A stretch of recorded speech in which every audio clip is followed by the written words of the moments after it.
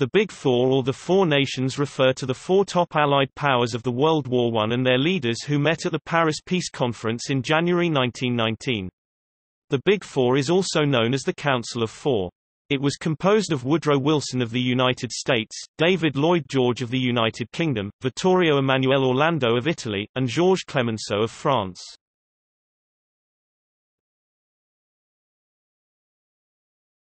Topic: Woodrow Wilson. Woodrow Wilson, the 28th of December 1856 to the 3rd of February 1924, was elected President of the United States on the basis of domestic issues in 1912 and re-elected in 1916. He based his 1916 re-election campaign around the slogan, "He kept us out of war," and had worked hard to broker a compromise peace. In early 1917, Berlin decided to launch all-out submarine warfare designed to sink American ships bringing supplies to Britain. In the Zimmermann telegram, it proposed a military alliance with Mexico to fight a war against the U.S. The nation was poorly armed when it went to war in April 1917, but it had millions of potential fresh soldiers, billions of dollars, and huge supplies of raw materials needed by the Allies. Officially, Wilson kept the U.S. independent of the Allies. In 1918, Wilson took personal control of negotiations with Germany, including the armistice. He issued his 14 points, his view of a post-war world that could avoid another terrible conflict. It had an enormous impact on both sides in Europe, and made him the man of the hour in Paris. A leader of the progressive movement, he assembled a high-powered group of academic advisers to help him in Paris, but his distrustful personality led him to break with a series of close advisers, most notably Colonel House. He made a major blunder by refusing to bring along any prominent Republicans to Paris, which politicized the American debate and weakened his support. His main goal was a long-term solution to end warfare based on the League of Nations and self-determination of nations. He paid special attention to creating new nations out of defunct empires, and was opposed to harsh terms and reparations imposed on Germany. A Presbyterian of deep religious faith, Wilson appealed to a gospel of service and infused a profound sense of moralism into his idealistic internationalism, now referred to as Wilsonianism.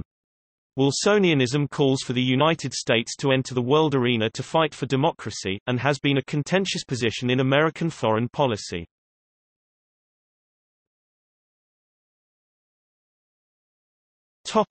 David Lloyd George.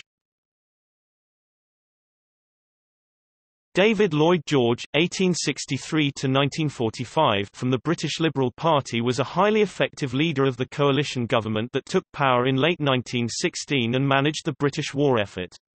However, his coalition premiership was supported more by Conservatives than by his own Liberals, and the subsequent split was a key factor in the decline of the Liberal Party as a serious political force. He won by a landslide in the election of 1918, held just after the war ended, where he spoke out for harsh terms against Germany.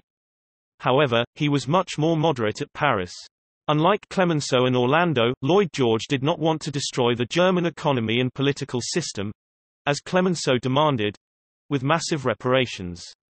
When asked how he had done at the peace conference, he commented, "Not badly, considering I was seated between Jesus Christ and Napoleon, Wilson and Clemenceau." It has been said that, "Lloyd George was the most affable and the most resilient, and he was probably the best at negotiating."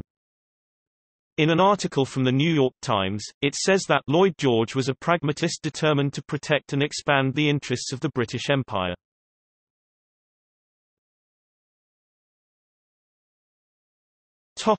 Vittorio Emanuele Orlando. Vittorio Emanuele Orlando, the 19th of May 1860 to the 1st of December 1952, was an Italian diplomat and political figure. He was born in Palermo, Sicily. His father, a landed gentleman, delayed venturing out to register his son's birth for fear of Giuseppe Garibaldi's 1,000 patriots who had just stormed into Sicily on the first leg of their march to build an Italian state.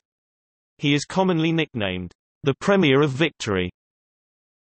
In 1897 he was elected in the Italian Chamber of Deputies, Italian, Camera dei Deputati, for the district of Partinico, for which he was constantly re-elected until 1925. He aligned himself with Giovanni Giolitti, who was Prime Minister of Italy 5 times between 1892 and 1921. As Prime Minister of Italy, he went to the Paris Peace Conference in 1919.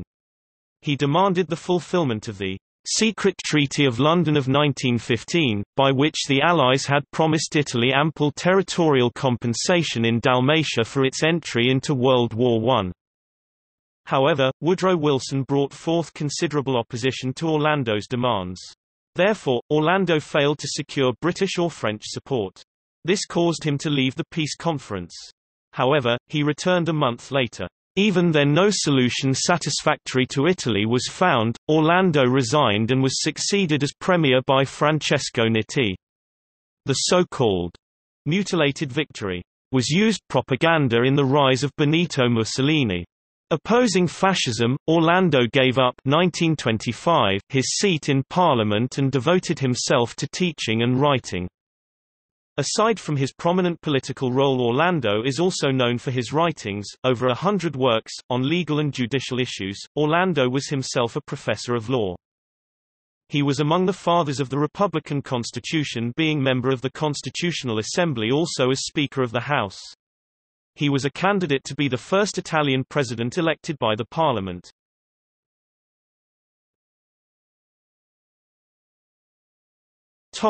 Georges Clemenceau.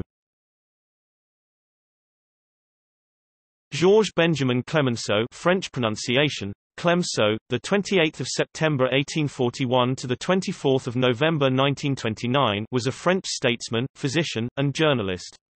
He served as the Prime Minister of France from 1906 to 1909, and again from 1917 to 1920.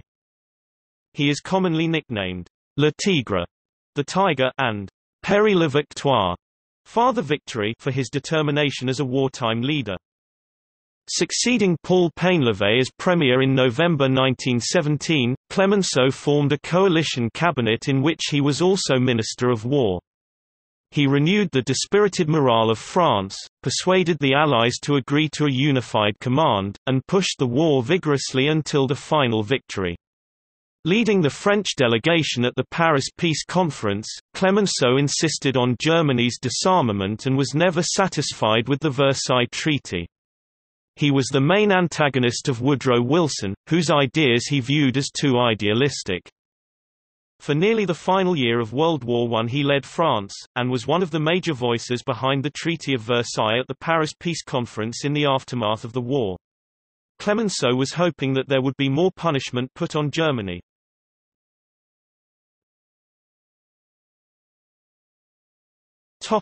Purpose. While the Allies at the Paris Peace Conference made up more than 20 nations, the Big Four entered Versailles and were leading architects of the Treaty of Versailles, which was signed by Germany, the Treaty of Saint-Germain, with Austria, the Treaty of Neuilly, with Bulgaria, the Treaty of Trianon, with Hungary, and the Treaty of Sèvres, with the Ottoman Empire. During the decision-making of the Treaty of Versailles, Orlando temporarily pulled out of the conference because Italian demands were not met, leaving the other three countries as the sole major architects of the talk, referred to as the Big Three. The Italian delegation returned after 11 days.